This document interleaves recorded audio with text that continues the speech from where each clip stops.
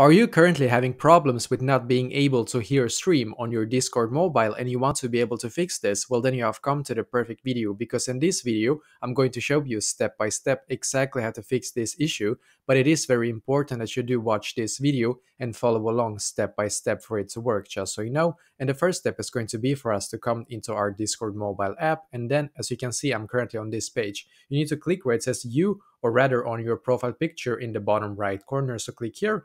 And then, as you can see, you should now be taken to this page right here, because this is basically settings in here. As you can see, now when you're on your settings in here, then what you're going to do is to just simply scroll down in here until you can see where it says voice. So click on voice.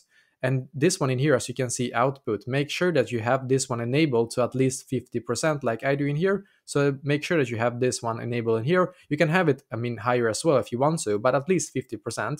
And soundboard in here, make sure that this one is also enabled, just so you know, so that you can actually hear your stream on Discord mobile. So if you have these two settings available in here, then that is good. Then you need to proceed to scrolling down in here, make sure that you have a echo cancellation in here enabled as well. As you can see, now you can click on standard in here, as you can see, for the noise suppression. As you can see, make sure that this one is on standard.